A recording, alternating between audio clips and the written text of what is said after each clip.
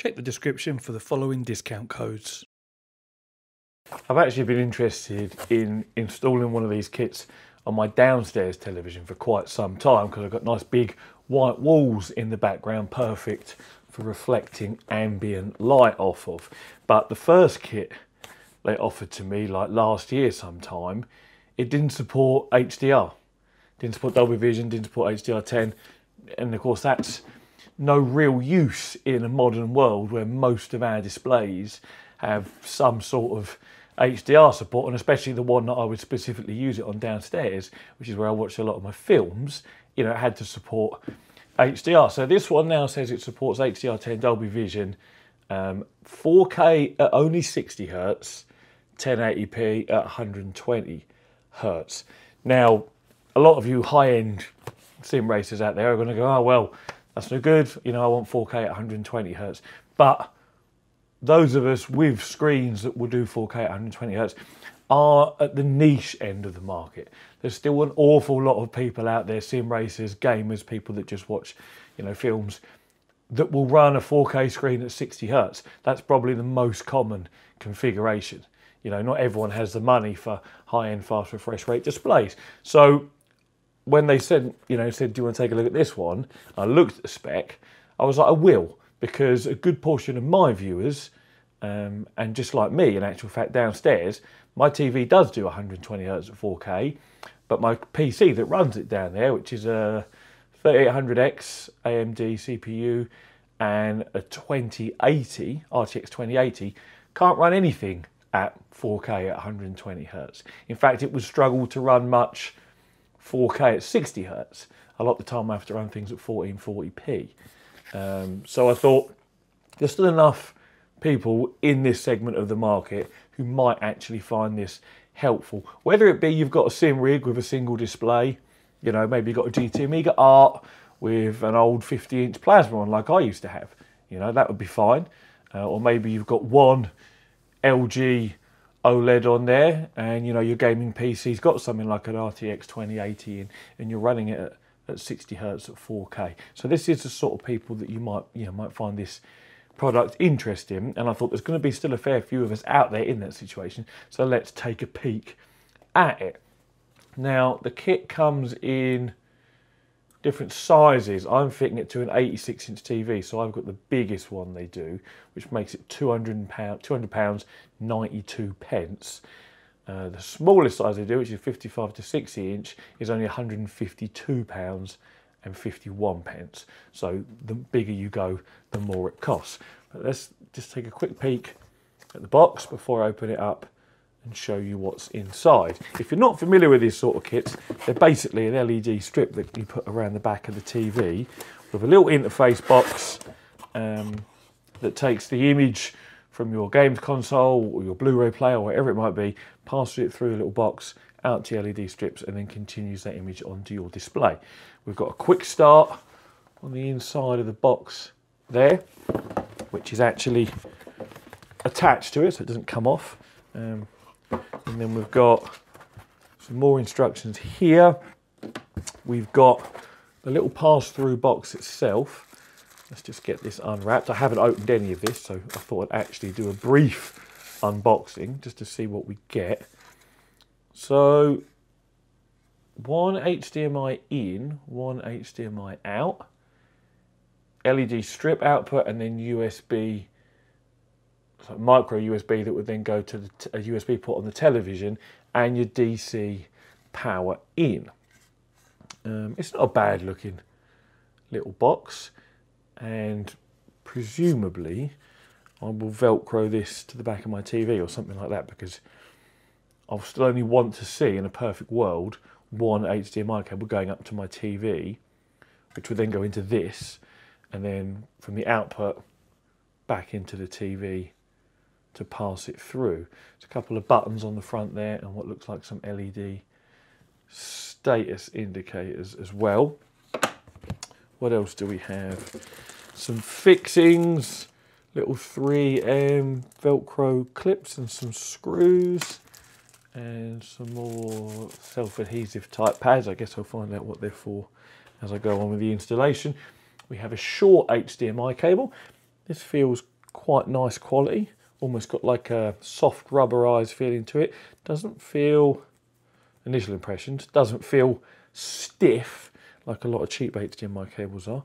But let's just undo it fully and have a little look, because you know what a cheap HDMI cable feels like. Oh no, that's quite nice and pliable actually. Decent quality. No gold plating on the ends, but it's not necessary at all. It's not going to make our signal any better. And then we've got power supply here with a UK adapter on. It looks like, yeah, they would be interchangeable, so you'll get whichever one comes for your country, presumably. And they just slot in like that. Branded Neo, and what we're looking at, 1 amp, no output, 3 amp, 36 watts at 12 volts. That's just a little look at that. It feels actually quite reasonable quality. No sharp edges where the two halves of the castings meet, and feels like a reasonably decent plastic. The wire itself feels a little bit on the cheapy side. As you can see, we've just got two separate sort of, not strands, but you know what I mean, two separate cores wrapped in their individual sheaths rather than being, you know, encased in one nice smooth one like the HDMI cable is. But other than that, adequate. And I'm guessing under here, yeah, we have our roll of LEDs.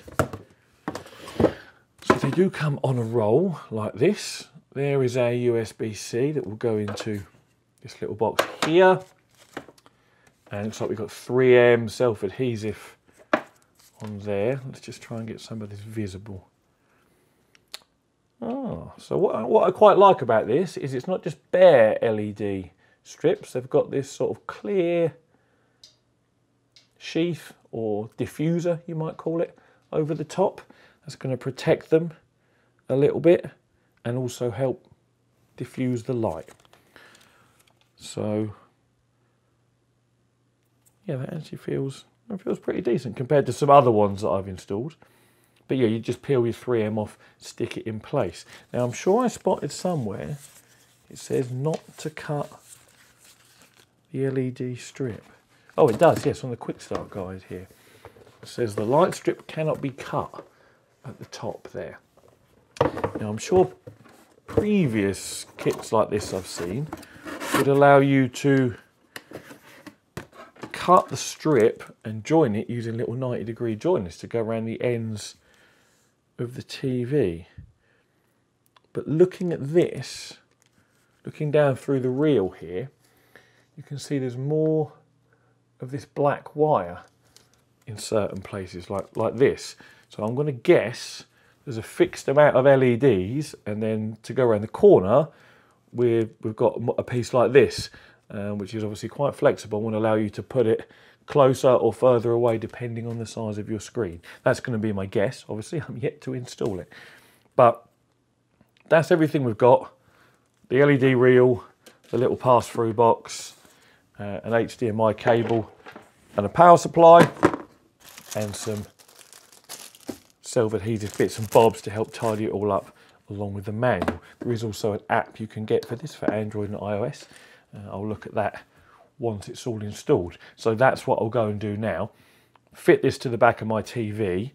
My TV is on the wall, so it'd be very hard for me to video me actually installing it. So what I'll do is get it installed and then show you afterwards what it looks like installed. I mean, ultimately, I should just be sticking across the top, down the sides, across the bottom, and sticking this little box in, and that should be all there is to it, really. It looks like a very simple installation, but we'll see once I get it all done in a little while.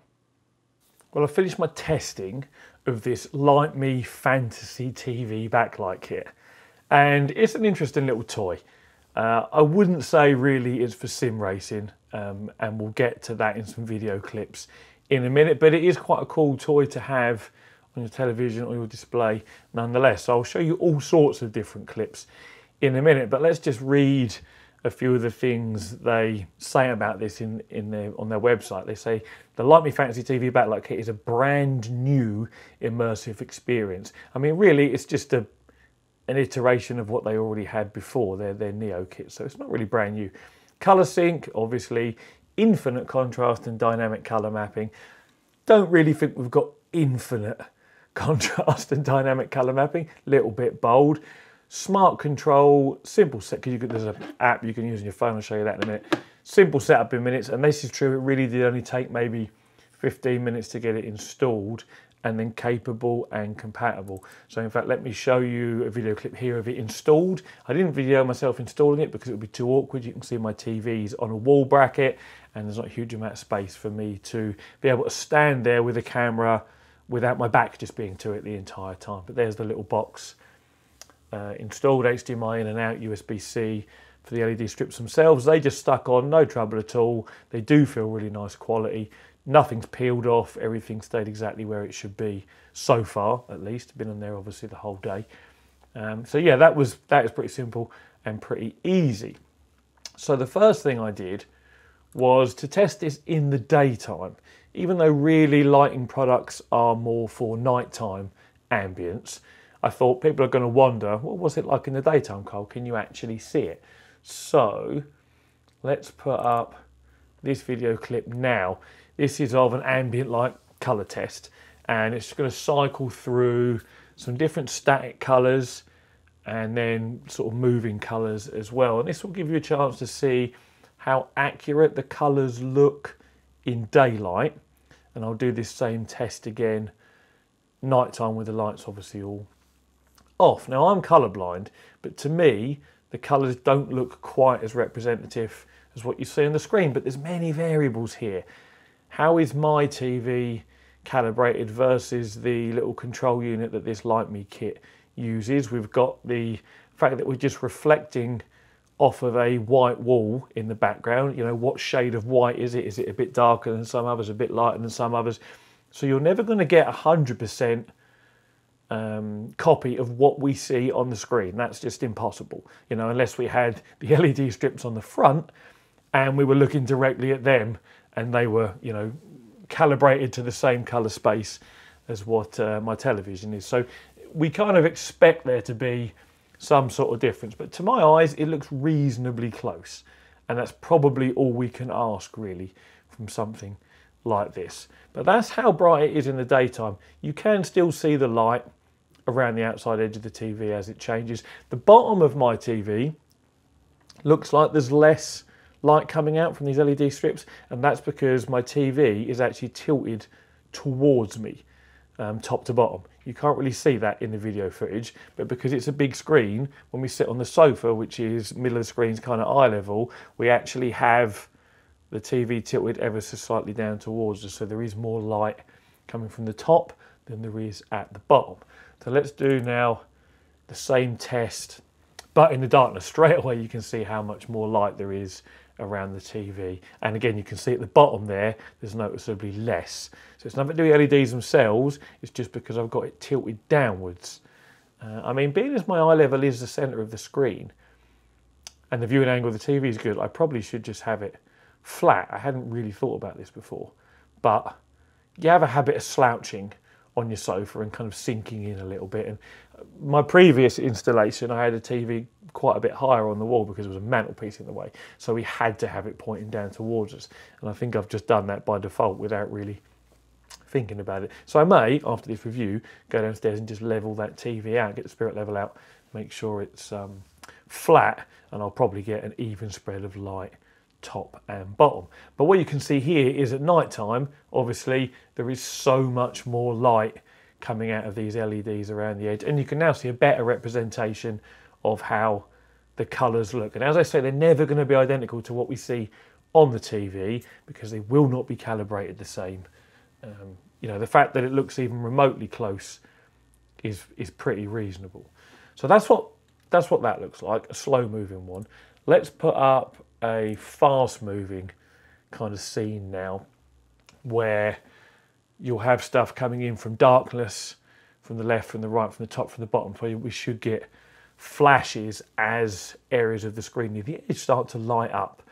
And this is quite an interesting one, I thought, when I was sort of testing this out. I will be showing some sim racing in a little while, but I want to show a full spectrum of, you know, what this thing can do, because I don't really think it's of any benefit to sim racers, But for other games, and as a nice little ambient light toy for when you're watching movies or just generally watching YouTube or TV or whatever it is you do with your display, I think it's actually quite a cool gadget. Now, there is 3 different modes for the video output side of things.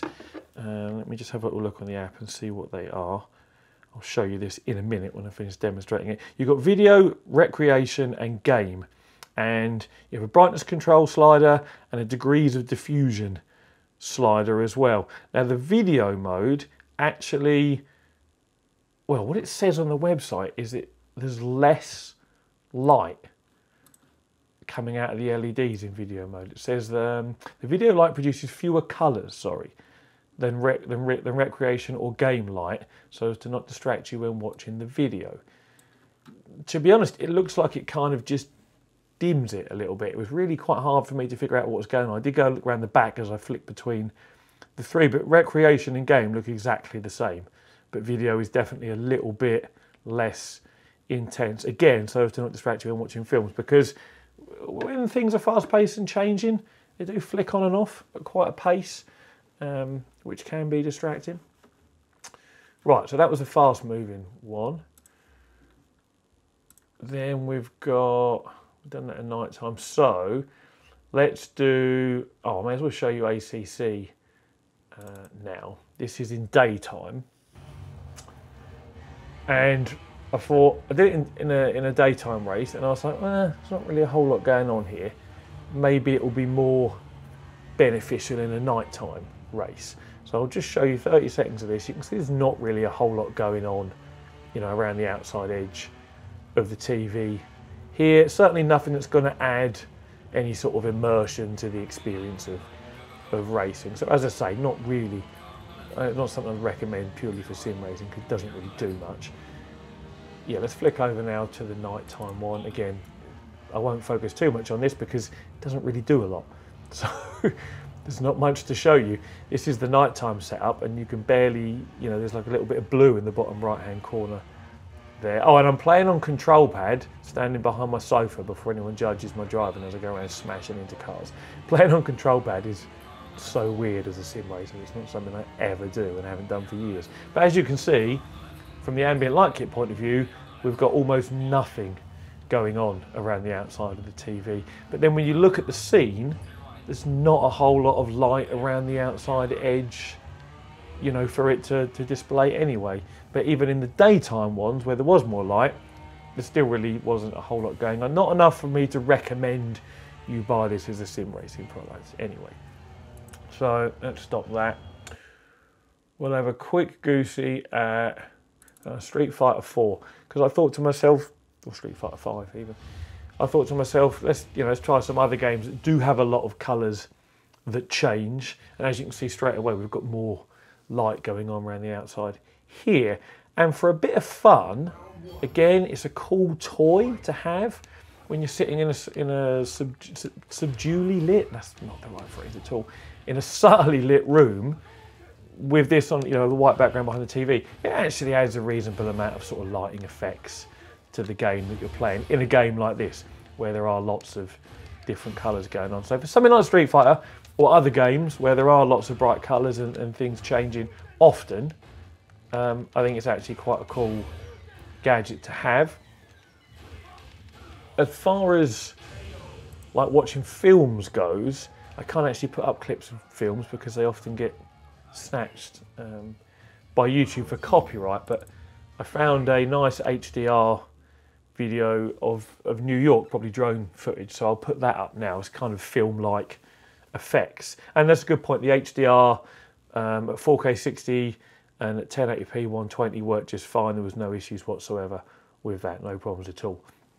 So again, you see here in a more cinematic film-like setup, we have got a reasonable amount of light from that LED kit, and it does change obviously based on what we're seeing on the screen, although these all seem to be a very similar shape. Well, bottom left-hand corner now has obviously changed noticeably.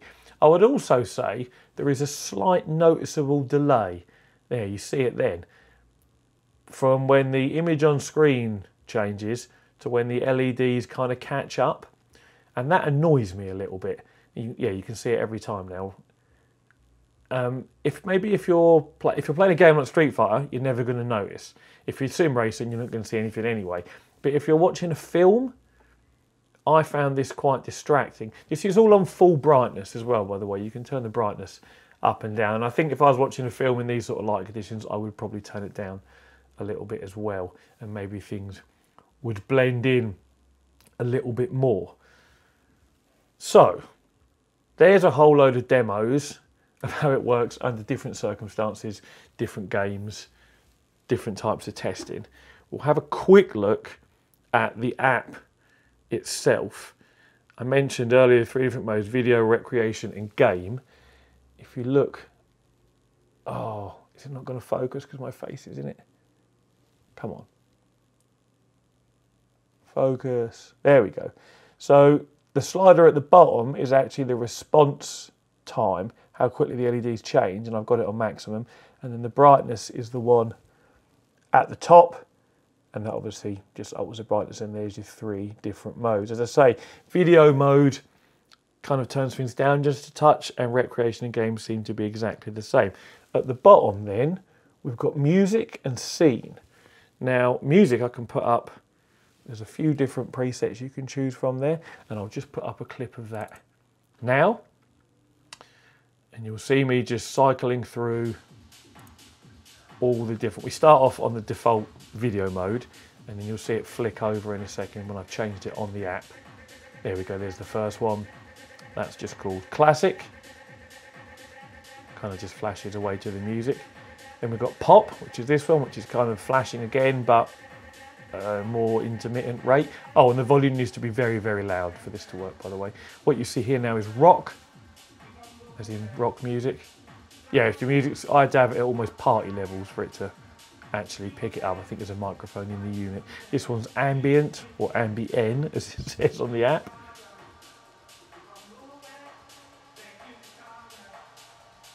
Yeah, and I have quite a beefy sound system as well, and it's still had to be loud.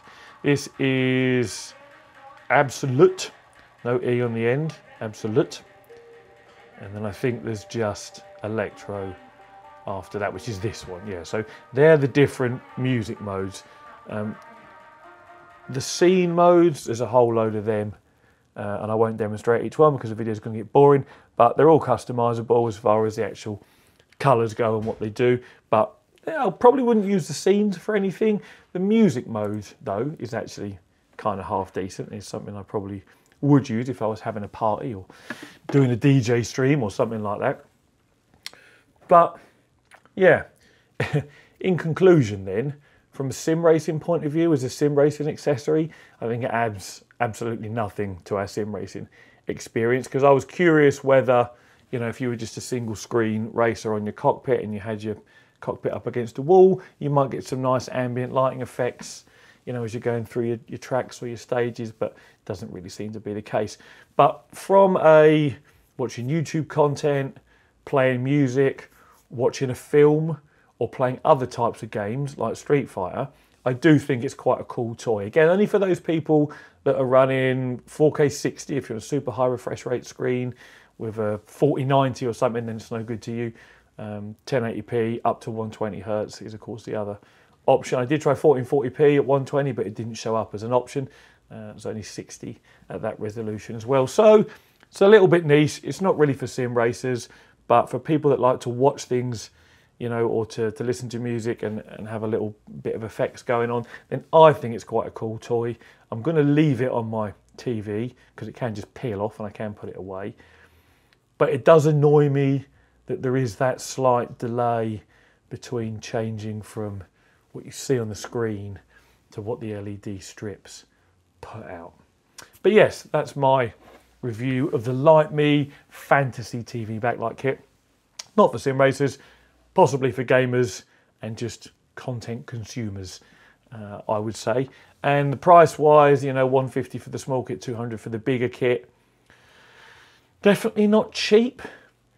But then when I bought rolls of LED strips to put like on my bar and DJ booth, They were quite expensive as well, and they had no HDMI input or pass-through, no app, anything like that either. And of course, everyone does have to make a profit. But it's up to you whether you think it's worth spending your hard-earned on, or whether you want to look at the Philips Hue option, which of course is a lot more expensive and does basically the same thing.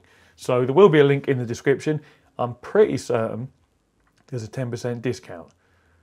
I was trying to look through the documentation here and I couldn't find it, but I'm pretty certain either when I went through their portal on their website to sign up to get this sent out, it said there's a 10% discount, or in one of my emails. If there isn't, I apologise, but I'm pretty certain there is. Anyway, as always, thank you very much for watching and take it easy.